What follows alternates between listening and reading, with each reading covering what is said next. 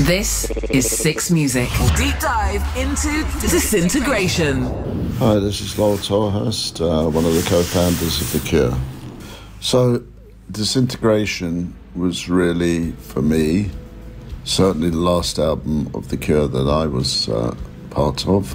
And also, for me, I think it feels like the last album of that particular era of The Cure.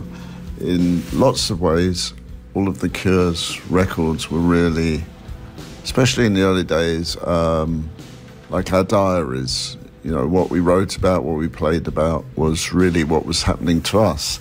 And nothing could be more true about Disintegration for me, because it was a particularly low point in my life. And so the title was pretty apt. 35 years after the release of Disintegration, my life is quite different than it was back then. 180 degrees different, in fact. I think, on reflection, I look at Disintegration as a sort of pivotal album. It was definitely the end of an era, but it was also the heralding of a different type of life for me, personally. And so that's really the sort of mark that it's made for me in my life.